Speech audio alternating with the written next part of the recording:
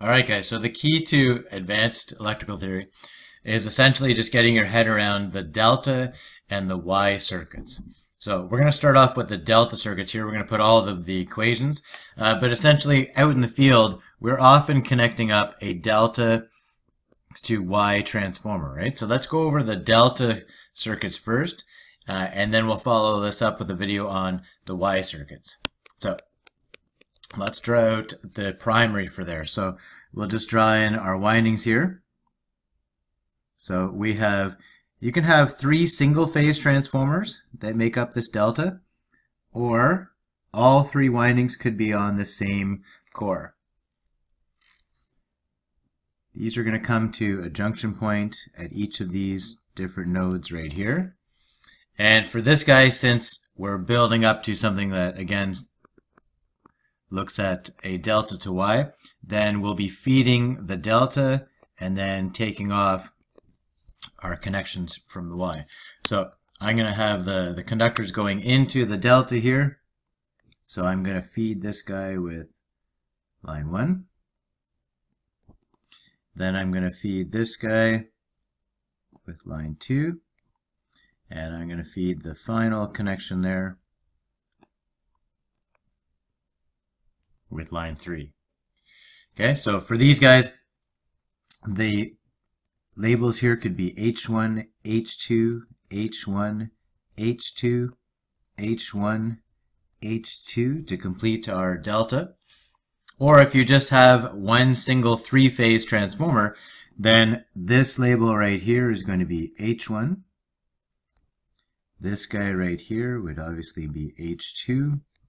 And this final connection here would be H3. So that depends on whether you have 3 single-phase transformers that you're connecting up to create a delta, or whether you have one 3-phase transformer. Okay, so take a look at this circuit, and I want you to figure out whether it is either a series or a parallel connection. Why do I want you to do that? Because it makes it a lot easier later on when you're trying to remember all of these equations. And if you can just simplify it down to the delta being either a series or a parallel, that's going to help you to memorize each of these coming equations. So let's take a look. We've got current that's coming along here, and the current comes along to this node right here. And at that point, you just really need to look to see whether there's one path or 2 paths for current to actually flow. In that case, hopefully you can see that there are 2 paths for current to flow. But what we're going to find is that those 2 currents do not happen at the same time. So this guy here for line 1 happens at 0 degrees. The next one comes in at 120 degrees. And line 3 is going to happen at 240 degrees. So each of these sine waves are 120 degrees out of phase. So it is similar to a parallel circuit, but it's not exactly the same as a resistive circuit, in that we do have 2 paths there for current to flow. So for this guy, I want you to think of this circuit as a parallel circuit.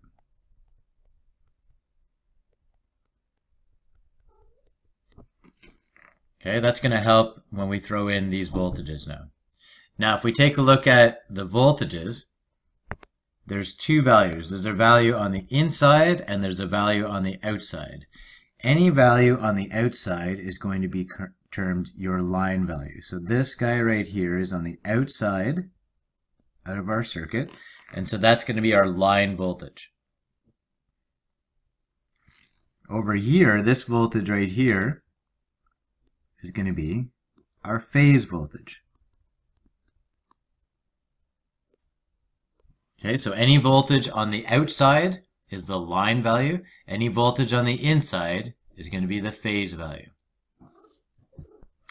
So now hopefully you can see that the line voltage and the phase voltage are essentially identical for a delta circuit.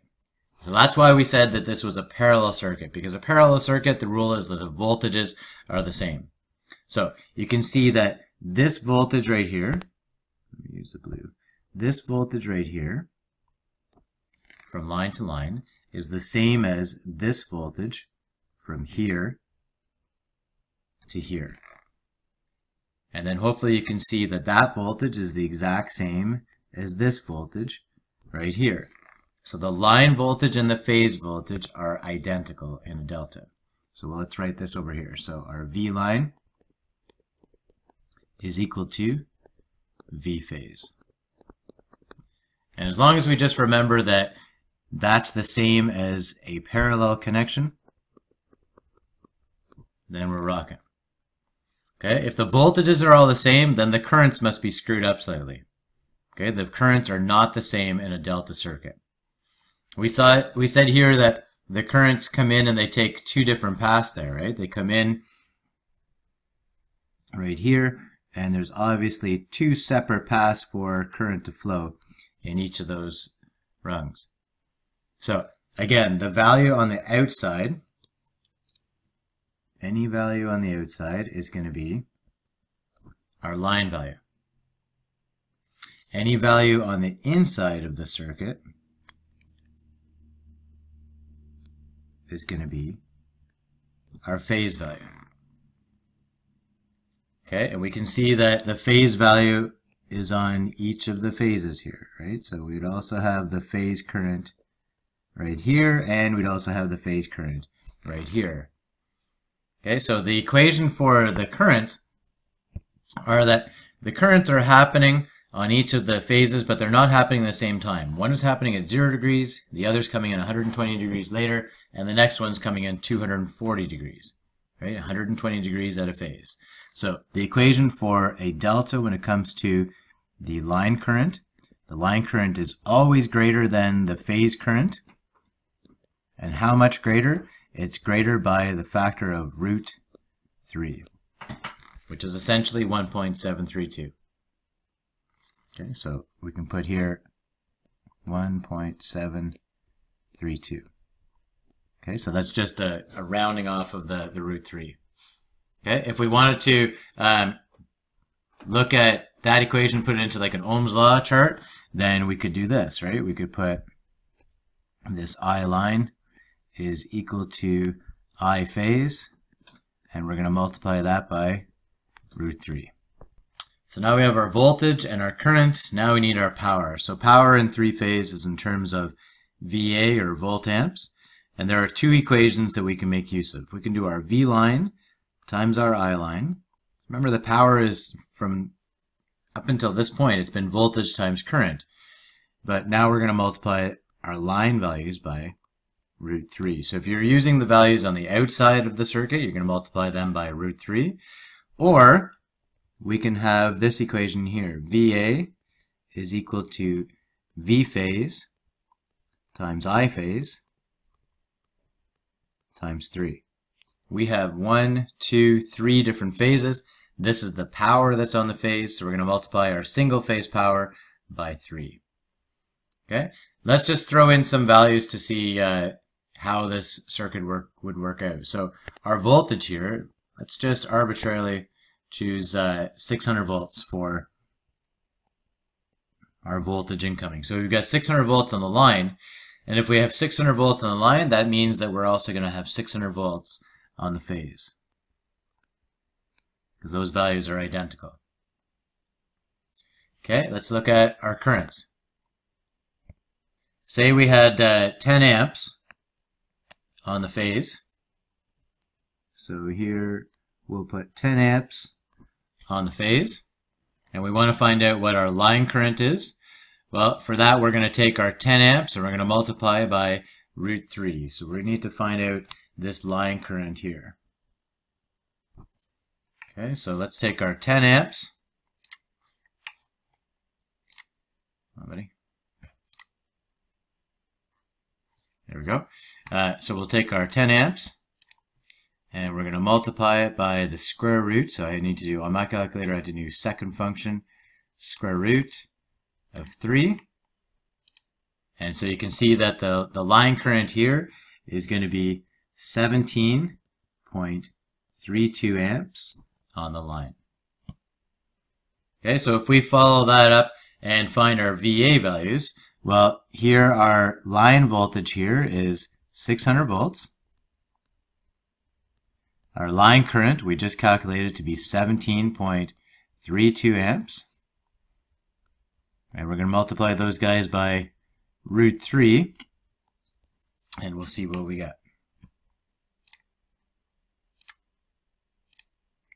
Okay, so let's bring this guy up.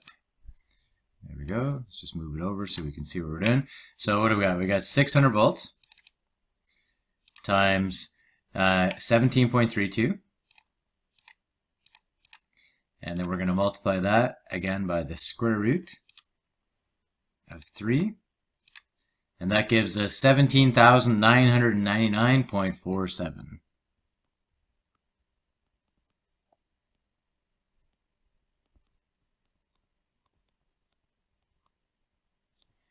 Okay, so that you believe me, and that we can use both of these equations and they should provide us with the same values, then let's drop in our phase values now.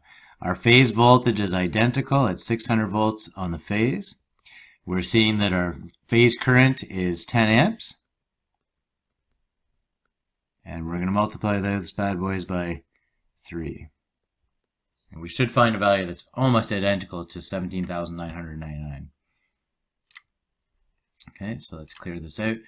We have 600 volts on the phase times 10 amps on the phase. And we're going to multiply that by 3. And that gives us 18,000 VA.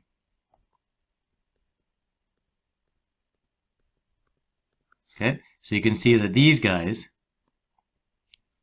are exactly the same. They're off by a touch, but they're exactly the same. If we had used the full value here, because this is 17.32 and then a number of different digits on the end that we cut off, then we'd be at 18,000 VA. So either one of those equations are going to work. Okay, so for this one, we've got 600 volts on the line, 600 volts on the phase, 10 amps on the phase, and we've got 17.32 amps on the line. The last thing I wanted to show you was when we get into looking at wattage, then this equation is still going to hold true. This one where we said power factor is equal to watts over VA. So later on, if we want to find our wattage, then we can find our total watts by taking our VA and multiplying it by our power factor, right? So VA times our power factor. Well, our VA here is V line times I line times root 3. So we're going to multiply that by our power factor. Or, if we're using our phase values, we could also use this equation. V phase times I phase times 3. So our VA multiplied by our power factor, and that'll give us the amount of wattage in the circuit as well. Alright guys, that's pretty good. So we've covered all of the equations for the delta. Hopefully that clears things up. Just think of the delta as a parallel. Then you'll remember that the V line and the V phase are identical. Alright, click into the next video. The next video is going to cover the Y circuits.